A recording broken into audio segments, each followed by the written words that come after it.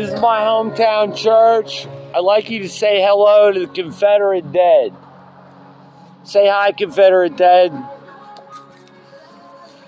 These people won't come to the cross because they believe in evolution. They've been fed lies.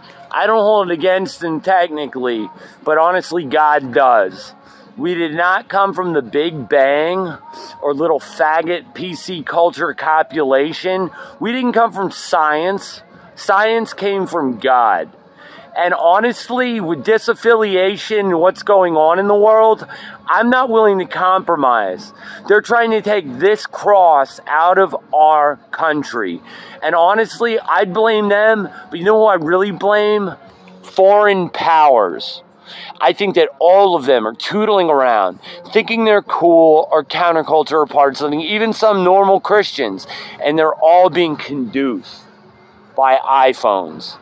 Foreign domination from Catholic Russia and Buddhist China. Look at that. They want to take this away. They want to take that man's stone and say, because you're a Confederate, you ain't allowed. They want to take that Freemason. They want to take that Freemason. They want to say this bench at your United Methodist Faith has to allow faggot and lesbo and bisex weddings. They want to take away that. They want to take away that. They want to take away our town. They want to take away our country. And I'm not joking around here. That's called Big Johnson. And when I see these fucking people coming in here from other places, what ain't from below the Mason-Dixon, calling this their town, they practically ran my ass out of town for flying that Confederate flag.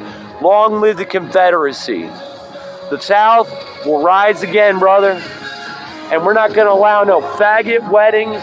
We're just going to allow that. People to rest in peace. Remember, my protest is just starting, fans. My protest is just starting.